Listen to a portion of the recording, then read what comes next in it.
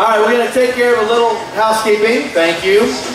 I don't want anyone to ever think that just because I don't say thank you, that I'm not grateful. I just forget.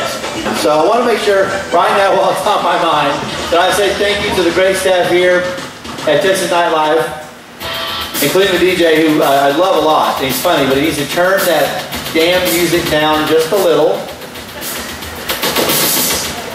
That's it. Getting your last shot, Chris. Chris Whalen, our DJ, funny guy, very talented. Very happy to have him. Quincy and Race Rutledge, Teresa Rutledge back there. Even Taylor and Jordan who pitch in. Sean here. Everybody who helps lug this furniture on and off the stage. Set this room up. Big round of applause for these guys. I want to thank our food sponsors, Texas Roadhouse, a great pulled pork. And who is our other sponsor? Okay. Oh, what does it possibly be? The spot. The spot. The tops. The pots. We're at the dyslexic table. I appreciate our food sponsors for keeping you guys fed. I want to thank a couple of our sponsors. These great chairs we're sitting in, provided by Wilson Office Supply. I have one of these chairs from Wilson Office Supply in my office. Just ordered 3 new chairs from Wilson Office Supply, and they came in a couple weeks ago. They're awesome. Skipping that spot, I think we just covered that. They're awesome. Unsolicited endorsement. No, they're very good. Phil and Chill is another great sponsor of the show. Great drive-through convenience store just around the corner from where we are. Hot food, great low prices, convenient drive-through. Danny Foy is a well-known and respected businessman here in town. Phil and Chill in South Parkway, check him out. Craig at Karaoke, our newest sponsor. In fact, that's where I'm going to suggest we all go after we wrap up our shenanigans here. They're on Shepherd Access Road at the intersection of Scott Street. 7 days a week, up until 2 a.m., 50,000 songs. The only 7-day-a-week karaoke club. That's hard to say with pizza residue in your mouth. It's kind of dangerous. Crank It Karaoke, find them on Facebook. The law offices of Bruce Harris. Now, was this a score or what? This is the most unique assembly of sponsors I think I've ever seen. I'm here to say these are cutting-edge progressive advertisements. Clearly, you did not get them all together in the same room when you launched this sponsorship. You're like, wait, what? Huh? Or have any of them even seen the show? Do they even know that Bruce has been on the show? So, Bruce Harris, family law, criminal law, personal injury, check him out. Find him at bruceharrislaw.com. We'll get the rest of our sponsors here in a little bit. Everybody, Susan Knowles Martin, give her a round of applause. As we already alluded to, Susan is known to the community as the sports director at KFDX for 10 or 11 years. About 5 years ago, you went over to North Texas Rehab Hospital. Yes. And there she became the shepherd, organizer, guru, one-woman show of putting on the annual Texas Ranch Roundup fundraiser, which will be the focus of our conversation while we're up here. But before we get to that, Susan is starting a new job. Yes. Right after the Ranch Roundup, which is what weekend is that? That's going to be August 17th and 18th. Okay. After that, she leaves North Texas Rehab Hospital to join the Wichita Falls Chamber of Commerce. Yes. And your official title will be? I'm actually Vice President. Woo! Vice President of Community-Wide Marketing. And it's for the Pride in the Falls campaign. It was started about 3 years ago to really kind of bring together the marketing effort and unify the city, the chamber, downtown development, the CVB, and just coordinate all of that effort to really benefit those 4 entities. And internally, and as far as Wichita Falls, it's to create this sense of pride among the folks that live here, that this is a great place to live, and that we do have a lot to offer, and that there is a low cost of living, and it is a good family atmosphere. And then externally, to let folks know that this is a good place to bring their businesses, their events, to come visit for the weekend. And so it's just kind of a twofold campaign, and we hope to continue that into our Phase 2 campaign, which will launch this fall. To me, I think the thing that is most missing, and it's not really anyone's fault because the way the economy has so rapidly evolved in the last 3 or 4 years, is I think the greatest service that anybody who wants to play the role of Chamber of Commerce or economic development or anything like that is a blueprint, some sort of cooperative effort to help all these people in the new economy who are starting their own businesses, starting small businesses, starting home-based businesses, find a way to access resources, to get business plans, to leverage what they have. I think too often the energy and intellectual resources focused on a model that maybe not exists anymore of brick and mortar stores or even manufacturing. Well, now we've even gone kind of a step further away from that model, where this is information based, this is service based, it's home based. And there's really not a model to follow, and very few resources to draw from locally. Well, I think probably the best for that is Midwestern State has, I think, a very good program that kind of caters to the small business. But like you said, I think that definitely I agree with you in that sense. But first and foremost, we do have to get more business here to allow us to have the dollars to be able to do those things. And so, we've lost some big businesses in the last few years here in Wichita Falls, and it's really, affected. Texas Ranch Roundup is what? Give us a... well, the Texas Ranch Roundup started 32 years ago. It was actually some folks from some ranches and some folks locally really wanted to create an event that showcased what real cowboys do every day on the ranch. We have the regular rodeos with the bull riding and all that, but we really didn't have anything that brought that ranch life to the city. And so they kind of organized this Ranch Roundup event. And one of the things that the ranches wanted to do was, well, first of all, make sure that everybody involved were real working cowboys. And second was to benefit the people in the communities that they live in. Most of these ranches at the time were from West Texas and around our area. And so they chose 3 charities, the North Texas Rehab Center, which is where I work.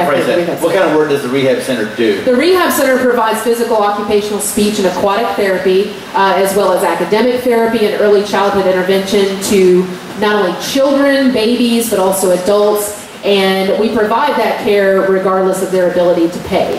And so we benefit along with the West Texas Rehab Center in Abilene and the West Texas Boys Ranch. And that's the way it was started 32 years ago, and that's the way it exists still today.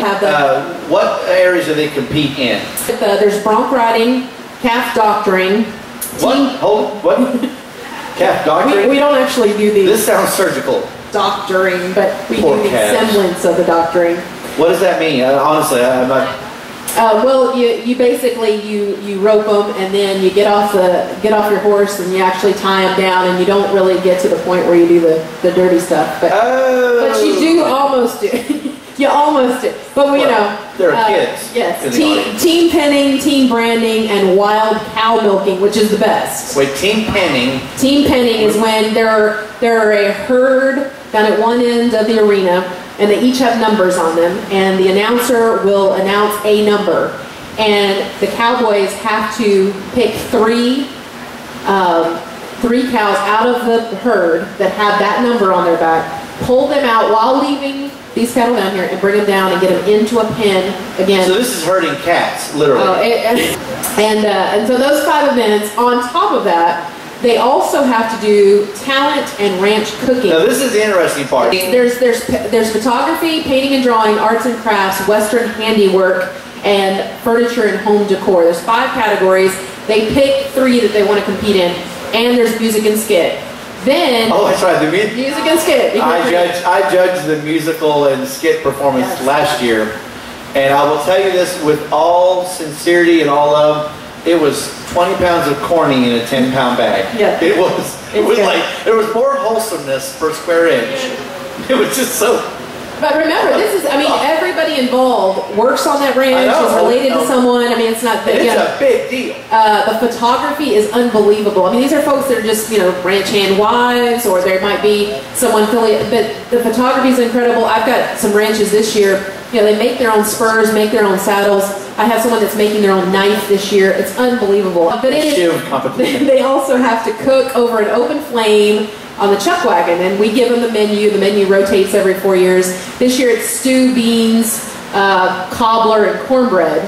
And so they have to cook it in the Dutch oven over the open flame as if they would on the ranch, and then turn it into us, and we judge. Now this is one of the few events, guys, that occupies every square inch of impact. We're the only event that uses every single square inch of impact. I thought maybe Hotter Than Hell had grown to that point, but the Ag Center, the Exhibit Hall, and the Coliseum are wall to wall filled with this event. It's a really, I think that's one of the reasons why I want to make sure we emphasize this is even people who live here don't have, a lot of people don't have a notion of how comprehensive these categories are, how many people are involved, what a monumental effort it is, how many people come through the gates, and the number is, what is it? It's about 25,000 because we, in addition to that, we have the Pittsburgh Western Collectible Show. We're the largest event or trade show type event, but we have more booths than any other, more than Christmas Magic, more than anybody. We have over 200 booths. And this event raises how much money a year? Well, I'm proud to say that last year, for the first time in the 31-year history, we raised over $300,000. In a year.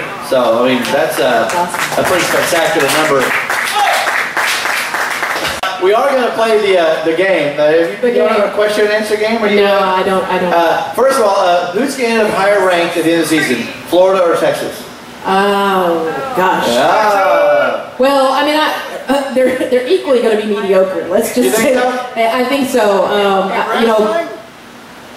In you know, in wrestling?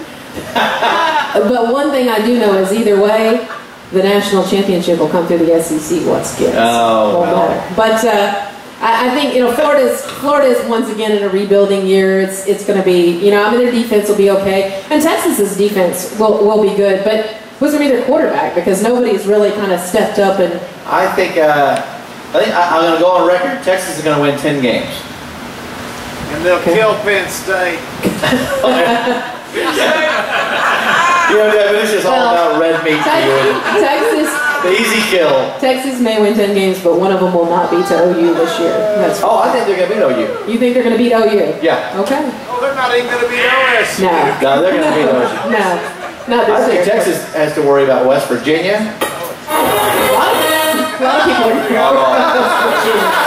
But, you know, the biggest thing is, once again, LSU, Alabama are going to be two top teams, and USC's back in the mix because they're off of the probation and they're bowl eligible, and old Lane Kiffin has been cheating his ass off for the last 4 years just to get it back in the Ritz. So he'll be right back in there. So it's, I mean, in Oregon will be in a, you know. So how about Penn State? What do you think about what happened to them? You know, here's the thing about Penn State. Do I agree that, you know, they deserved, you know, what they got? But the problem you have now is that if you're going to go at them for lack of institutional control over this huge blown out story, you're not going to have to go over every program in the country that has kids that are getting arrested. I mean, there have been plenty of college football programs that have 15, 20 kids arrested in a season for you know, are you going to go in and say, you know, hey, you guys have lack of institutional control. You guys are, you know, letting these guys run around. I just think you've set a precedent that now you're going to have to really. I think people may say that, but when you actually start having the specific discussion and say, okay, whatever was going on, well, OU's a bad example because they were shooting up the joint there for. OU might have been. And Ricky Williams wasn't. It might have been. No, not while it was at UT, but okay. But I think once you actually start talking particulars, Penn State is in this league of its own. Oh, well, absolutely. And No. I'm not saying that everyone deserves that type of penalty, but I'm saying now you're going to have to scrutinize. Well, and people, I think will try to invite that it's fair, it's not fair comparison. But when you actually say, okay, let's actually compare, you're going to go a long way into. No, I completely agree. And the nail on the coffin was the undeniable link that Joe Paterno had to the whole thing. Right. Yeah, there's the guy who had the power to make it stop, and he didn't. And it was just absolutely black and white done. What's odd to me is that it's clear that he kind of, you know, it's clear to me that the moment he stopped coaching there, obviously there was probably some sort of exchange, because it's right about the time when the first incident happened that, you know, he basically said, okay, well, you need to go run your program. We're not going to have you as a coach here. But then he still let him come around. That's what's odd to me. He's like, okay, I'm going to get you out of this. It just shows the whole insidious nature of environments that allow that kind of behavior to happen. Yeah. Like, you want to forget, you want it to not be true, and you want to go about your business, and you're willing to say, okay, well, you know, unless it's just right in front of you and you're forced to do the right thing, it's easy to just sort of go, well, I'm sure it's better now. Yeah.